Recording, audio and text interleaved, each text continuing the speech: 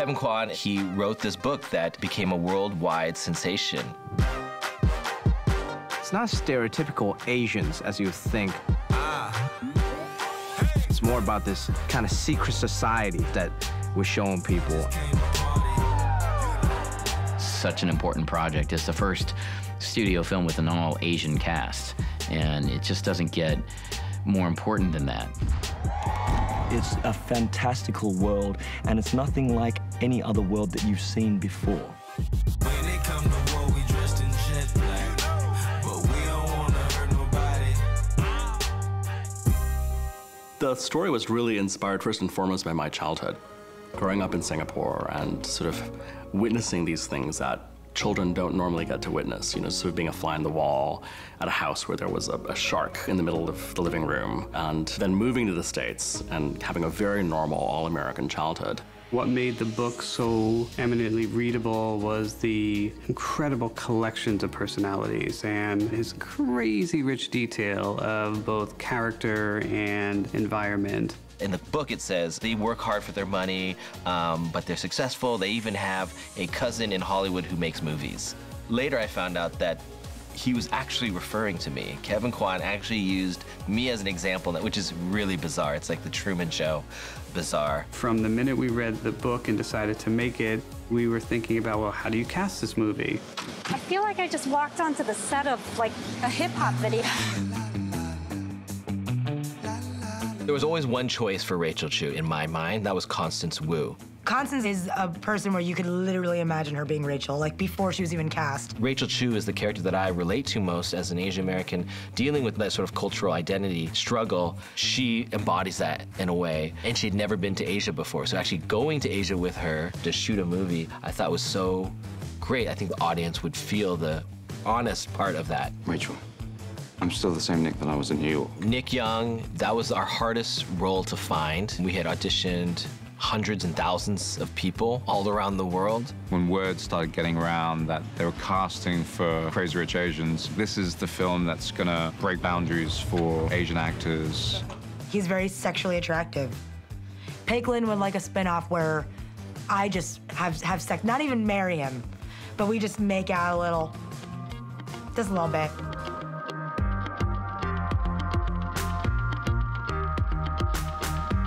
It's a worldwide cast of the best-looking Asian actors, the most talented Asian actors, and some of the funniest Asian actors. It's been fantastic because, you know, John has brought together an amazing cast from around the world. We are here on day, I have no idea, Crazy Rich Asians. All I know is we're shooting a really fun scene all day today. Sometimes when you're trying to say some serious things about culture and self-worth, you need to bring in some amazing, brilliant comedians to paint it in a way that's accessible. Get it! Ken Jeong makes me laugh like I've never laughed. I think I've wasted like an hour worth of film breaking character and laughing at Ken Jeong. Did you not know? Does she not know? Oh my God, Awkwafina is just, she's a scene stealer. Where's the camera? Hi, how are you? As a performer, this movie is gonna be so important for my generation and for my community. To be a part of it is just, it's like incredible. There hasn't been a movie this important since the 90s, you know? It's going to be a real groundbreaker in terms of getting rid of that Asian stereotype that we've seen on the silver screen. Okay, good. This is the dream team. This is what we set out to do. We set out to create this dream team cast of the top Asian talent working in the business today, and I think we nailed it. This is Samsara Island. Well, this movie takes place in Singapore, so we wanted to shoot as much as we could in Singapore, and then we shot a lot of it in Malaysia as well. They really almost sort of like supercharged the book. It's one thing to write a book and to really describe a party or describe a scene, and you have 30 pages to really create this world. In a movie, you have a split second. People have to respond to it immediately. They have to see the money on the screen.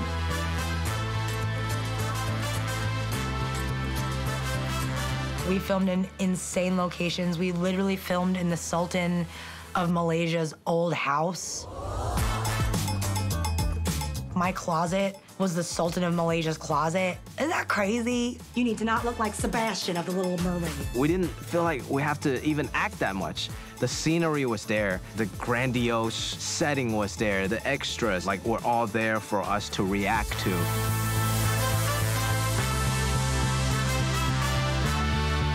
I created a $50 million wedding in my book. And what John has brought to life on screen, I think it's going to be a $150 million wedding. Plenty of people can afford whatever they want, but can you make a beautiful tropical jungle in the middle of a church? The title really has to set a very high level of expectation, and everybody has done such a fantastic job of bringing that to life. Creating such amazing sets, filling it with these amazing characters.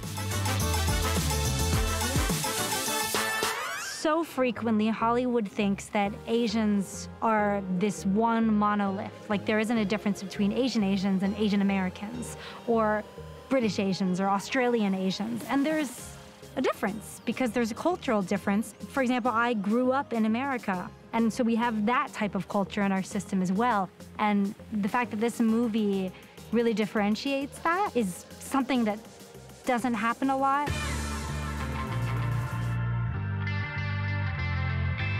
Everybody knew what was at stake, and sort of the pride of people being on the movie is just sublime. It's just, it supersedes that of anything.